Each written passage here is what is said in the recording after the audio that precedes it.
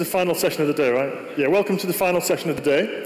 We have not one, not two, but three presenters for you. I'm Ian. I'm going to be kicking the session off. Then I'm going to be joined on stage by Raz, who's going to be taking over from me and talking about something else. And then finally, Danilo will come up and do a quick demo for us. And the topic of this last section is creating voice-enabled applications with Alexa Ask. The first question that a lot of people ask is, what is an echo? Because obviously they're not physically available here in Israel, or for that matter, anywhere else on this side of the Atlantic at the moment. So let's try this. Alexa, what is Alexa? I'm Alexa, and this is an Amazon Echo. Alexa, what is an echo? Amazon Echo is a device designed around your voice that can provide information, music, news, weather, and more. Okay, so that answers the first question. I can play music, answer questions. Oh, we'll skip that. How does it work? Okay, so obviously it's a connected device. If you were in the room a second ago, you'll have seen Danilo doing some magic to connect this device to a Wi-Fi network. So it's a connected device. Inside the device, there is actually some pretty sophisticated technology. So there's a wake-on activity microphone there. The device is in a passive mode until you say that keyword, which you'll have heard me say, Alexa. I think that's actually configurable now. Inside the device, you have 7 of these far-field microphones. They do a couple of things. First of all, they activate the device when I say the wake word. But secondly, what they do is they're directional in nature. So if you're in a very noisy environment, ideally and theoretically, you should still be able to use the device. When you make that first comment, then that will switch the mics into directional mode, and you can normally use the device even in these environments where you've got quite a lot of background noise. So if you want to ask a question or do something, all you have to do is speak to the device. And there's actually a lot of functionality built in there already. You can use it to control music. You can integrate it with third-party music services like TuneIn Radio, for example, or Spotify, I think, is integrated now as well. You can play music that you might have in your Amazon.com music library. You can also use it to access web-based information sources. This is one of my favorite scientific questions. Alexa, how big is the Earth? Earth depth, 3,960 miles. Circumference, 24,900 miles. Diameter, 7,920 Alexa, miles. stop. So you can access public information sources like that. That data, by the way, comes from things like Wikipedia and Wolfram Alpha and other information sources that are semantic in nature. So that's pretty cool. And that's all built-in functionality that's there in the device when you unpack it and configure it. But that's not what we're going to be talking about today. We're going to be talking about how you can make this device a little bit smarter beyond these basic functions that are built into the platform. And the way you do this is by using skills, okay? And skills can be developed by individual developers. They can be hooked up to specific Amazon Alexa accounts for testing purposes or for sharing with your friends. But there are also quite a few skills now, over 500 in fact, that are available from third parties, either commercial organizations, non-profits, or individual contributors that have contributed voice skills to what is effectively a voice apps marketplace where you can configure and activate new skills with the device. Some of the ones that have recently launched, these are in the US, obviously, you can call an Uber by saying, Alexa, call me an Uber. It will link to your Uber account, take one pre-configured address that you might have set up, and send you a car. And you can also order pizza now. So you can literally get pizza without even having to get off your couch to get your phone to get pizza. This could have health implications, I think. On the more sort of serious app side of things, there's also an integration with Capital One in the US. So you can say things like, Alexa, what is my current credit card balance? Or Alexa, what is my minimum payment? And it'll use private credentials that you've set up in your account together with Capital One's public API to read back to you details of your financial status, literally telling you how much balance you've got on your credit card and what your minimum payment is. So these are great examples of third-party commercial organizations that have built these skills and integrated them via this voice platform. And the product itself is actually very popular. So we got 34,000 customer reviews when this capture was taken. We've got an average review rating on Amazon.com of over 4.5, which is actually pretty unusual, obviously good sort of hard evidence. There's also some evidence that customers are emotionally attached to the device. Okay? This customer sent Jeff Bezos an email saying, I have modified my house by cutting a hole in one of my walls so that I can use Alexa from my kitchen and my lounge. So he's got his kitchen on the far side, and then his lounge is on this side, and he's got the device centrally located in his house, which is, I think pretty strong evidence of fandom, maybe even fanaticism, really. We've also extended the platform a little bit. So this is the original device that I got on the stage for the demo, which is the original Echo. This is called a TAP. This is a portable battery-operated device which belongs to Raz down here. This one's a little bit different. It doesn't have the far field or the voice activation. You have to press a button to power it up, right? And the reason for that is battery consumption. The far field microphones and constantly listening consumes quite a lot of energy. This is a portable device with a lithium ion in it. Most of the device is speakers. So it's pressed to activate in order to save the battery life. Then we've got integration with the Fire TV. So the Fire TV, as you probably know, already has voice search. You can press a button on the Fire TV to activate voice search. Just say, in the case of my house, Peppa Pig, and your 4-year-old daughter will be served with, unrestricted amounts of cartoons, basically, without having to be able to type. And this is a dot, which is similar to this in functionality. Mains power, much smaller form factor, much less speaker power, so obviously it's not as good for standalone music applications, but on the back of it is a 3.5mm jack, so you can plug that into a regular audio system and power actually a much larger hi-fi system from the device with digital quality audio that's streamed to it if you want to do that.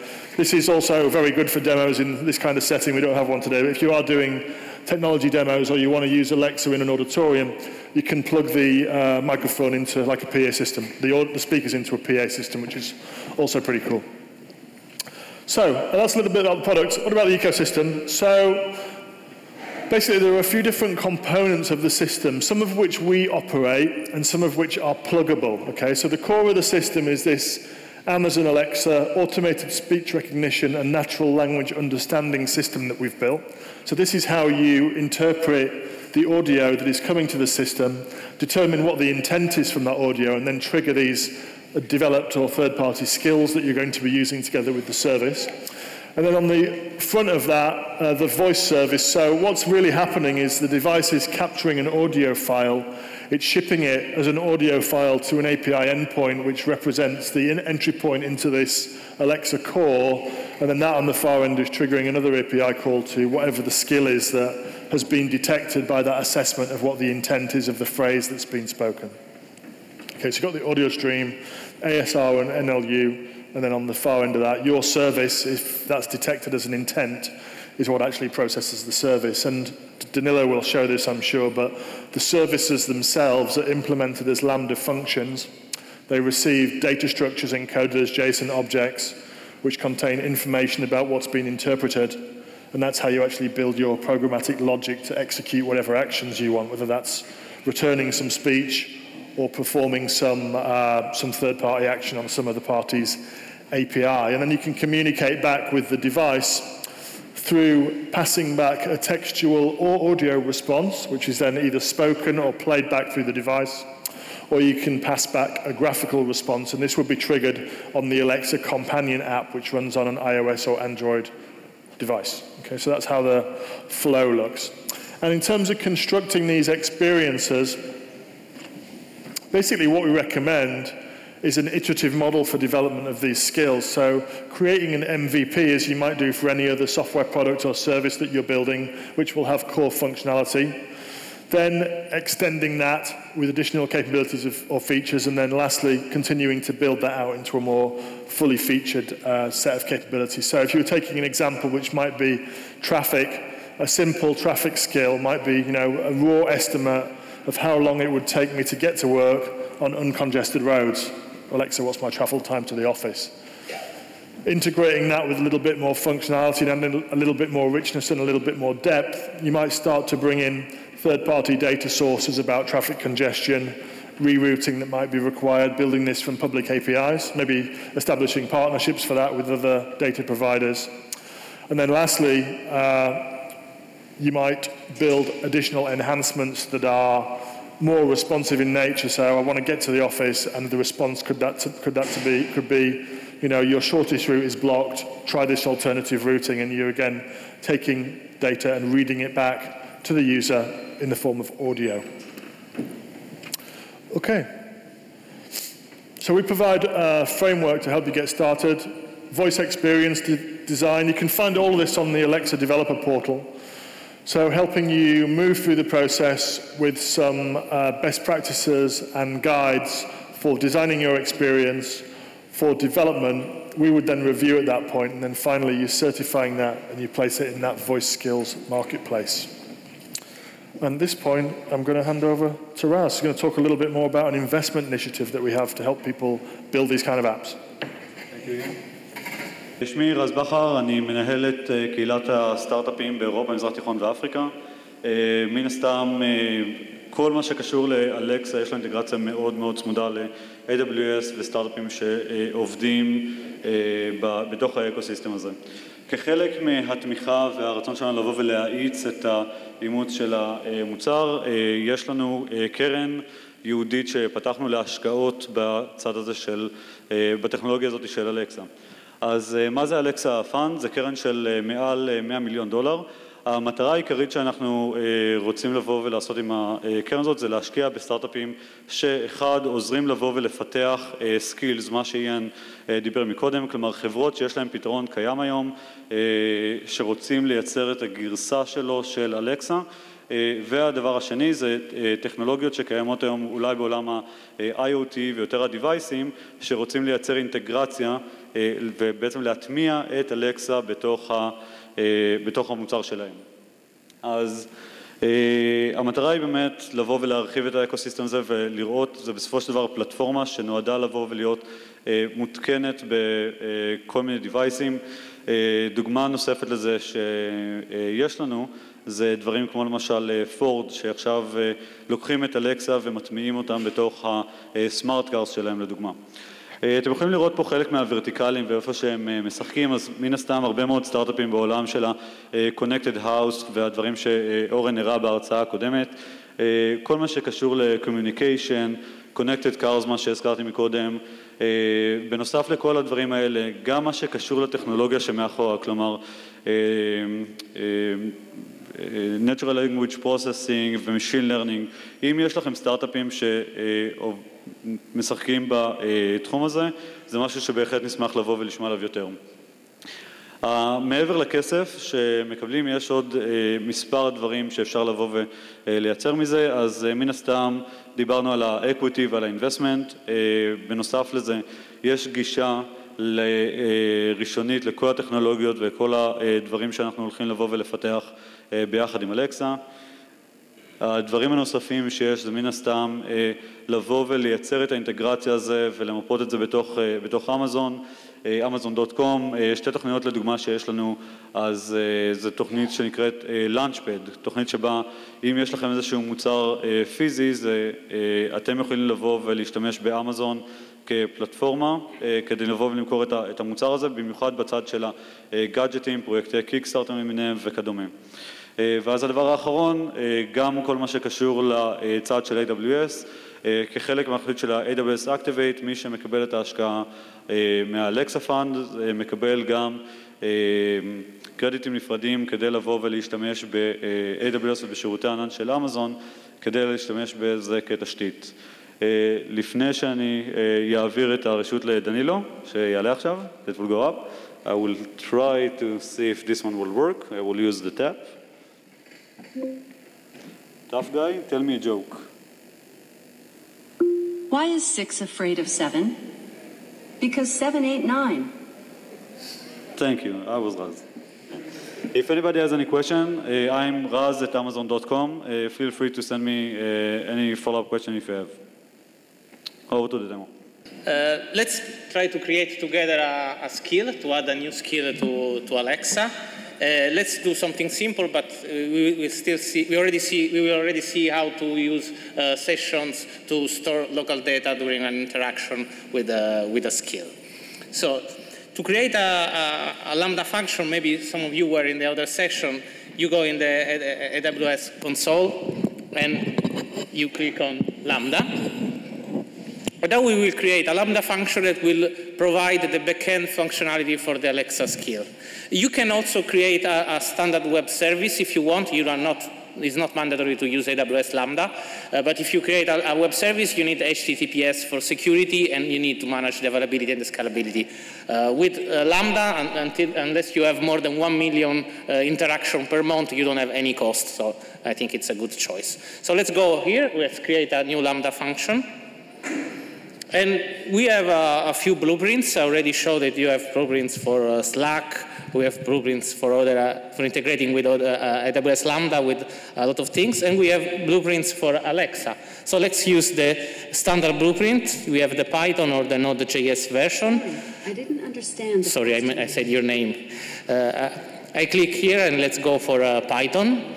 And as you know, Lambda function can be connected, subscribed to an event. So for example, if a file is uploaded on S3, you trigger a Lambda function. In this case, we connect the Lambda function with the Alexa skill kit as the source of the event. This is an important step.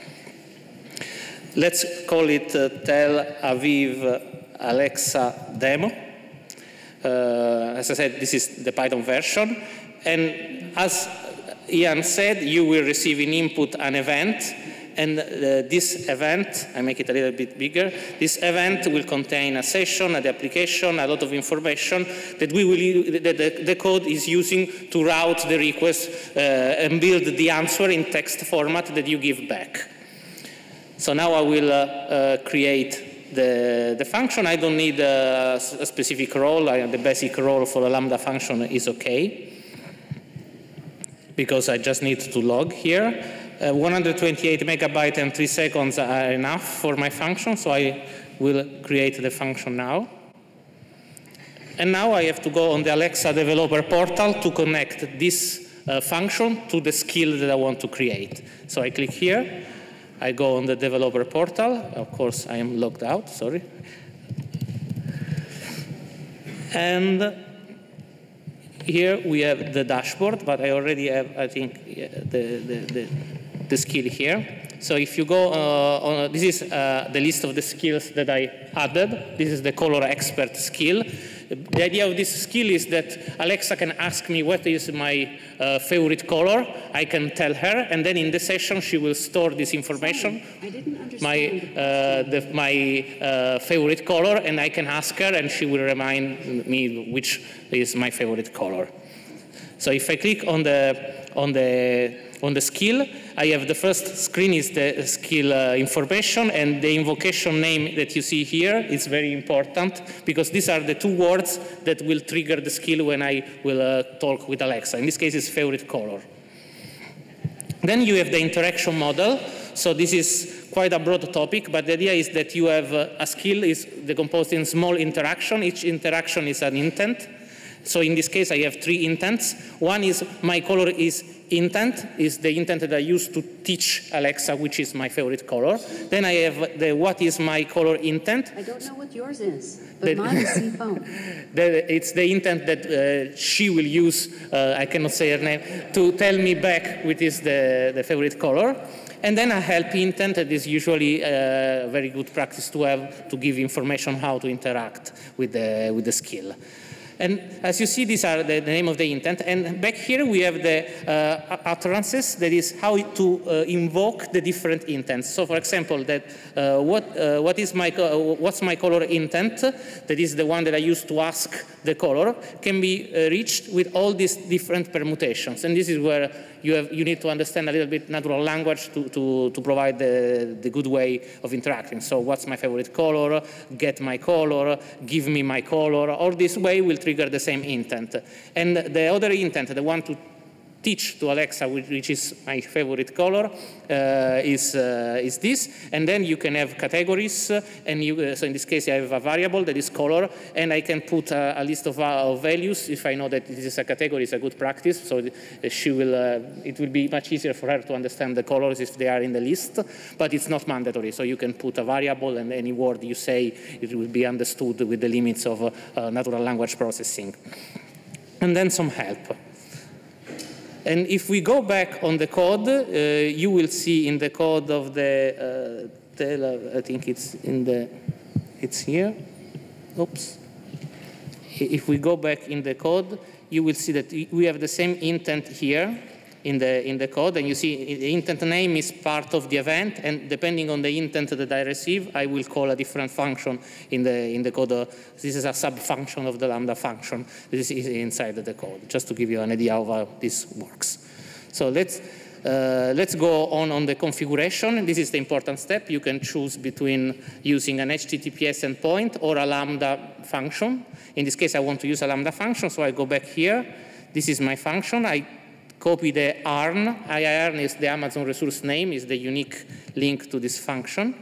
I go here, and I replace this with the new function that I created. I save. And now I linked the skill with the Lambda function. There are some text way to test a function if you want.